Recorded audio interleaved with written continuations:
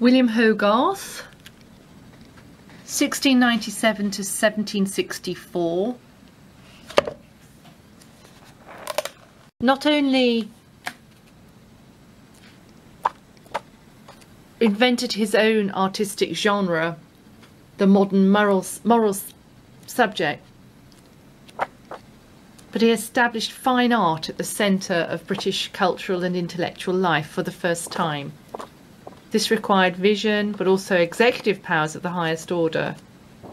And so powerful was his social works and depictions and pictorial narratives, both England and abroad, that especially the effects of A Harlot's Progress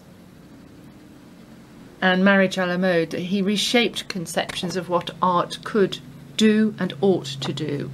He worked as a portrait painter, engraver, designer, publisher, aesthetic theorist, and effectively invented, through Hogarth's Act, the principles of artists' copyright. This is a marvellous book about a marvellous man, 313 pages, packed with illustrations in colour and black and white, as you can see.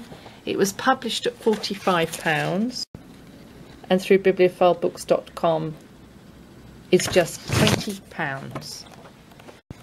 It's called Hogarth, France and British Art, first edition 2007. Quite a rare book, so bag your copy.